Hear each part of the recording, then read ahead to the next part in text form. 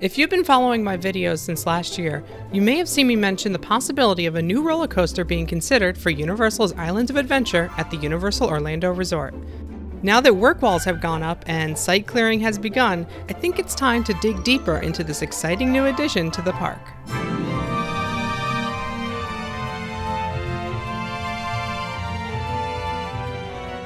Last month, work walls went up around several areas inside of the Jurassic Park land at Islands of Adventure.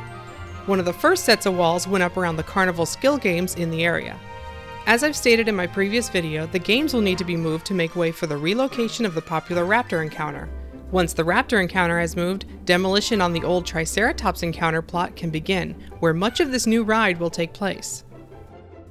Walls also went up around the Discovery Center's downstairs exit, blocking the entire waterfront area from guests. Trees, bushes, lampposts, speakers, and even the trellises that were in front of the Discovery Center are being completely removed from this area. That's because part of the roller coaster's track will pass in front of the Discovery Center.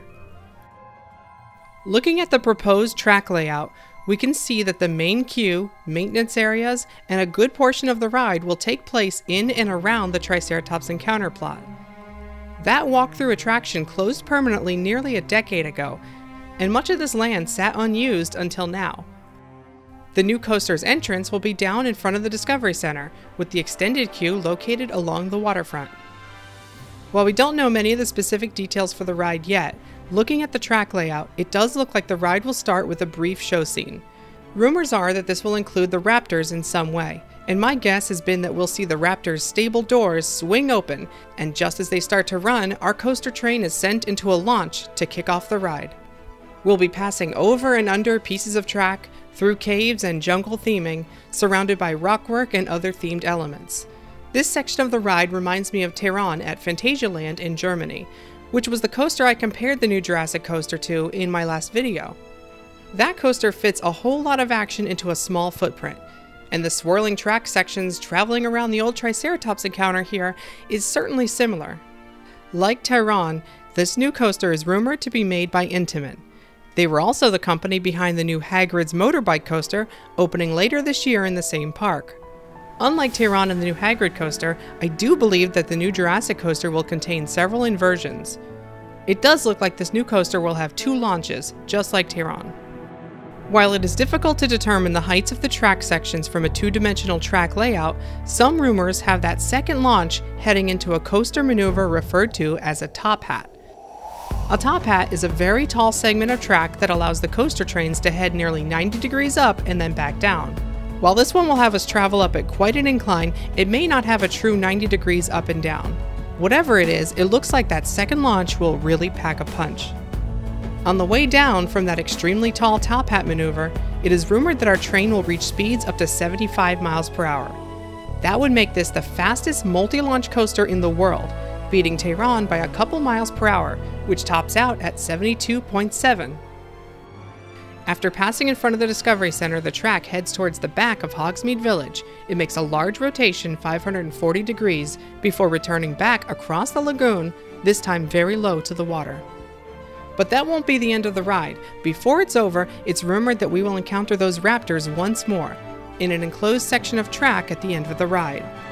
Hopefully there's a raptor training expert on hand to save the day, before our ride ends back at Unload, where it all started.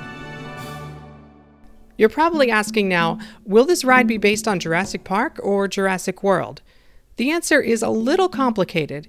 Even though the land is still Jurassic Park at Islands of Adventure, they've already begun to sprinkle in elements from Jurassic World, namely Blue, who you can now meet at Raptor Encounter regularly. It's my guess that the new Raptor coaster will be created along the same lines. It will feel like a Jurassic World ride, it will contain raptors and characters from the Jurassic World film series, but will technically exist at Jurassic Park in Islands of Adventure. Of course, the rumor is if the Jurassic World redo of Hollywood's River Adventure ride performs well, we may see the Orlando version transformed also. That would lead to an eventual retheme of the entire land. But if the new World version of the ride underperforms in Hollywood, we'll likely never see a complete retheme here in Orlando. So if the coaster is going to have the look and feel of the Jurassic World films, what color scheme can we expect to see? I would suggest you take a look at the new colors being featured in Hollywood's River Adventure redo for an example of what we might expect for this new coaster. To get the new coaster off the ground, many small changes still need to be made around the area. According to demolition permits, we can see that the Jurassic games and nearby kiosks will all be relocated or demolished. Also, all of the old Triceratops encounter barns and other structures inside will be completely demolished. We're expecting to see the games move to an area across from the back of the Discovery Center, where the entrance to the Burger Digs restaurant is located. There are 2 ponds there currently, but permits have them being removed and filled in to make room for more covered outside seating, as well as the new placement for the carnival games. The Raptor encounter is expected to find its new home between the River Adventure entrance and the Pizza Predatoria restaurant. Some of the biggest changes to the land will be happening in front of the Discovery Center, where all that land clearing has been going on in recent weeks. The bypass bridge that was built during the construction of Hogsmeade is currently closed until the summer. It is expected to be rebuilt from the ground up, coming back as a much more permanent structure. The updated bridge will lead to a completely reconfigured waterfront courtyard, with a lot more room for guests to get in line for the new coaster or watch it pass overhead and over the water from newly expanded viewing areas.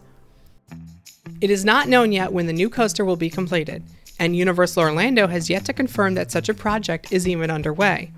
Rumors have the new ride opening by the summer of 2021 at the latest, which is when the next Jurassic World sequel is set to hit theaters.